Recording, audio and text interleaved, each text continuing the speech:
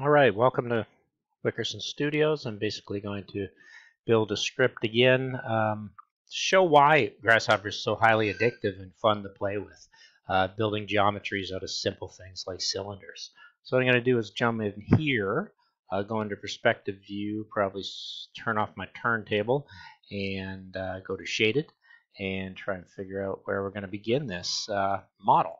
And we're going to center it over here. I'm going to take off what actually is in preview right now, and we're going to start with basically building this script up from how I think it can be built. I'm going to draw from the script here so you can kind of keep peeking up to it, but it's not too hard. So if you basically go into curves,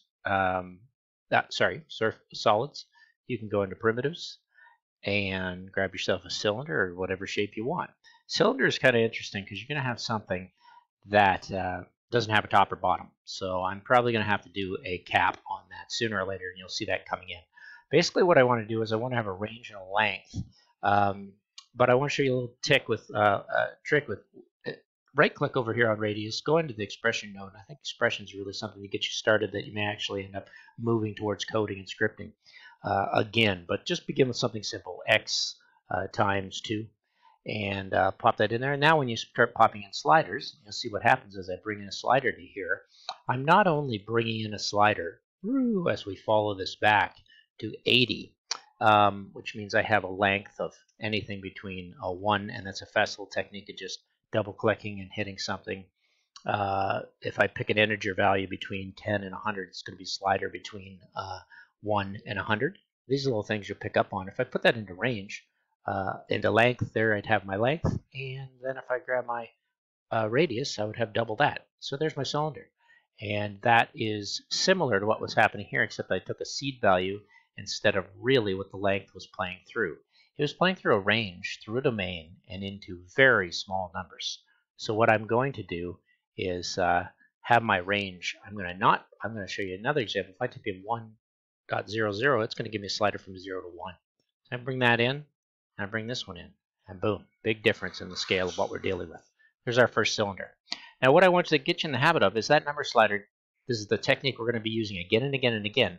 Let's pop that through, going into sets, sequence. Let's put that through a range, which is going to give us, it's going to demand a domain. Go into your maths, grab yourself construct a domain. And now you can construct your domain, and I chose some very interesting numbers to do that. And I have two sliders here I'm going to cut and paste. One is to keep it from going to 0. So I set it at 0.02 max, and the other one has a range from 0.02 through to 1. That way it won't have any problems with any information coming into it.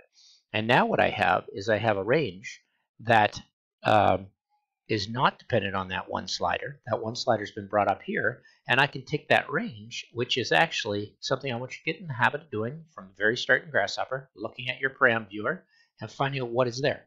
And I have one branch with 11 items on it. And that will then make 11 cylinders at that length and at that radius. And you can see the range goes right through, giving me, if I slid my param viewer over here now and see what's coming out, I've actually generated one branch with 11 items, and I have 11 cylinders of all different radiuses and lengths. So that's something I can deal with. So what would I do to that thing? Now you may look here and see that I've actually used things like jitters and amplifications and mass multiplications. We'll leave that out for now. But what I do want to do is I want to do something to that. And this is going to make this start to gain more and more paths in its data. And what I'm going to do is I'm going to move that. So I'm going to go to transform. I'm going to try and go pretty fast to get this through in 15 minutes max. I'm going to move those cylinders. And in moving them, yes, I can move them. And they're going to default to the z-axis and move 10. And that's exactly what they did. But I want control over that. So I'm going to hit z. And I'm going to take that z value. I'm going to plug it in my motion. But the exact same thing I did before, not with a range. I'm going to actually use a series. Go into my sets tools. It's another really good sequence tool. Series. I'm going to pull that in. I'm going to have a start and end. And what you're going to see is that there's two in the same spot on the end. And why is that? Well, when you're dealing with steps and counts in series, one of them has to change. And when I go into this param viewer and I take a look at how many are coming through, I have 11 items here and I have 10 items here. So maybe I'll just make a copy of that so you can see that. I need to adjust one, which is why in the steps tool, I could go in and I could say in my expression node x minus 1, which would be easy. I want to get you in the habit of going into here a little deeper into the expression node, which looks pretty intimidating, but let's double click on it. Let's type in what we want, x minus 1 for the count on the range, and it's going to say still problems with it. These variable x's won't work because I have no information coming in under the name variable x, and I have no information coming in under the variable y, so I'm going to delete that one. And in doing so, I now can take my number of what I want going in there into count, and let's say the count is going to be anywhere between 1 and 100. I'm going to bring that in, minus 1 to it, and put it in the steps for there, and then I'm going to take my 12 and leave it at 12 for the count. And now you see how that solved that problem. Let me just go back. You see how that double one's there because it's counting 10 and 11, but when I bring that one in, they're both at 10 now. They match up perfectly. Actually, they're both at 12 because I ended up adding one. I think I added, no, I ended up minusing one. But you can see my count as I change it and move back down to 10. We've got the effects of both of them at 10 now. So that's something to keep an eye on. I've moved that data, and now I'm looking at this. So what I do is I take my preview off everything else. Preview off, and now I know what I'm doing as a path and what I've actually got coming in. And I'm going to grab my geometry, and I'm going to have a look at my param viewer to see what I have. I have a path, I have one branch with 10 items on it. So that's fine, no reason to do anything else. What could we do then? Because I have these cylinders now, I do want to lay hold of some information with capping holes. And I may end up capping the holes on the cylinder for good. But in doing so, that gives me a closed surface that I could take the volume of this, or you could take the area of it if it was just the top of the cap. And I can grab that and get a centroid. Now I have more data. I have centroids all the way through here. And what's nice is I can take a rotation and do exactly the same thing with that centroid. So what I'm going to do is I'm going to grab I'm not going to do that. I'm going to grab my transform so I don't get you guys caught up in all the wires. Transform 3D. And I'm going to take that geometry and I'm going to pass it into there. And there you go. You got all your data there. It's all being rotated. The problem is the angle. If we take a look, I'm going to skip the jitter. I do like to deal in radians, so it's very common for me to go to maths and jump into utilities and grab pi. Slide that out, and I want my angle in pi. And I want a range on that as well. So if you take a look at what I did, range domain, what's nice is when you go into set sequence range, pop that in there, your domain, you can go back to your maths, grab your domain, slide that in here, and now you can set that from 0, ... 2.000, and that's a fast way to get a nice range moving in the rotations of this information. But the problem is it's still spinning in the orientation of the cylinder like this. So what I'm going to do is change the axis, and I want the axis to be the YZ plane. And watch what happens. And it's rotating around, defaulting to 0 and throwing some interesting geometry down below. You may want that, but I have my centroid, which will take the data on each thing. One thing to think about is match your data. So if we have one branch with 10 items, I should have 10 centroids. So I should have one branch with 10 items. Oops. And I should have a rotation, one branch with 11 items. Uh-oh, I'm rotating a little more than I wanted to. And that's because these steps are off by 1. So I've got to go back to that little equation, x minus 1, bring it up in the steps, and boom, solve the problem. And now we're looking at a very interesting tool like this. I'm going to take all these and take preview off. Preview off. And just for simplicity's sake, I'm going to move that down and keep that there. And because I'm using this above 1, just for reference, because I think it's nice to know when this thing's going to be over, let's group that. Keep that out of the way. Let's just keep going and see what we did. So we've got a nice rotation happening. Well, what else could I do to it? What else did I do to it? I moved that geometry. And once again, I'm going to move that geometry under transform. I want it out in the X direction. Here's my little shortcut for move. Take my geometry. It should still match the data structure. It's moving it up in the Z direction, but that is not the direction I want it to go in. I want it to go in the X direction. And the X direction, I can move it out. I have a jitter, I have a range, I have a domain, and I have it set to 7. So what I'm going to do is I'm just going to quickly borrow all that. Shift, actually no, because it's off. I'm going to go back in and show you series, sequence, range. Pop in your range.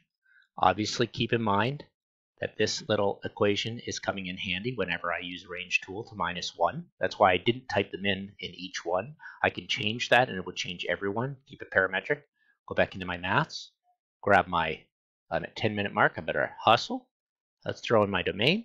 And we had a set go from 2 to 10. I think I had it set at 7. And that's going to basically pull me up into pulling that out on the z-axis, on the x-axis. And in doing so, I can take this preview off. Good. And we just keep moving. Now we've got a move geometry. What did I do to that move geometry? You'll see here, I rotated in a 3D direction again. So I'm going to go to my transforms, Euclidean, rotate 3D, bring it in. It popped in up here. Take my geometry in. I have my angle. What's nice is the angle is exactly the same as the angle I was pulling out of the other one. So I could use that angle again. I can use the exact same centroids if I want to. And my x-axis is, I'm totally fine on the default axis. So I don't need to change that. I'm okay with the xy axis if you hover over here. You have 0, 0, 1. It's rotating around, sorry, on the z axis. Maybe if I said z, I'd remember it. What I'm going to do is a little transformation of a polar array to end. I'm going to grab those. I'm going to do a polar array. It's going to definitely keep on that plane. I want my count very low. So if I just type double-click in 2, I'm going to get a range of 2 rotating. And I've got my angle as they move around. The angle itself is defaulting it to 2 pi. Why not have control over that? And I think up here I actually did not take any more control. I was happy with what it was, but it would be nice if it was parametric control over top of everything. Grab your 2 pi angle, and there we go. And now, because I'm setting things differently, I'm going to grab these and just turn my preview off.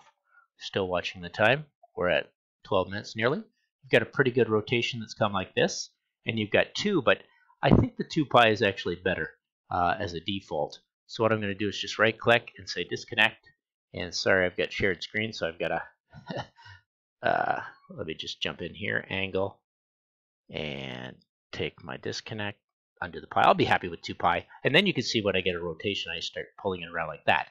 And what I did to end this was quite simple. I took a dispatch, and the reason I went into sets, list, dispatch was I wanted the list, but I also want the list over here to only deal with even numbers. And in doing so, I always have an even number of lists, which means I can go in and I can grab a geometry param here, cut and paste. And what I'm ending up doing is when I view my screen and click on one of these, as I take the other ones off, you can see that I get 1. So if there's 2, and if there's 4, then if there's 6, I'll end up grabbing each one as it goes, which is just a nice little tool to kind of keep the visualization happening. Now, why doesn't this one look anywhere close to what the other one looked like? It's because I didn't introduce any jitter nodes, and I have a couple minutes to do that, so I'm going to fly with that. I'm going to definitely pump my count up and throw this through the roof. There we go, which makes a pretty simple geometry. But there's no jitter action on any of these. All you have to do is grab a jitter node, jitter, take the data, and funnel it through. Put the data in there, and throw those values into there, and throw those values into there. And look at how that geometry starts to transform and not know what to do. Let's grab that again. Let's grab that jitter node over here. Grab our next thing that has a range or a series in it. I thought we had a little series down here. There it is. Let's take our series. Let's put it into the list. Let's pop it into here. Get another range. Let's cut and paste that again. Jitter nodes are just amazing. I think you should play with them. You take your pi values. We'll throw it in between the range and the pi. And we'll slide that into there. Boom. And we'll take another jitter node, and we're getting very close to the end. And we'll come down here to where there was something else. Here's a little range. Playing into this one. Jitter. And we just neaten that up a little too much for my liking. Why is that so decent? I think I'm happier with it just going into the X. It seemed to be a little fancier that way. And no other jitters required, even though I think I did have 4 in the initial one. What did I do on that initial one? X? Yeah, I had a jitter in there. I guess I took it out. Anyway, a little different form than what was in the past. As we grab this, you can see those patterns as I click on one of these. And there you go. That's the pattern through it. And we're getting right down to the end, 15 minutes. Put it over onto here. Check out your whole script. And I hope you enjoyed it. And let me just go here for standard with 10 seconds left. There you go. All your nodes and what you're looking at. Throw it into a render and bake it.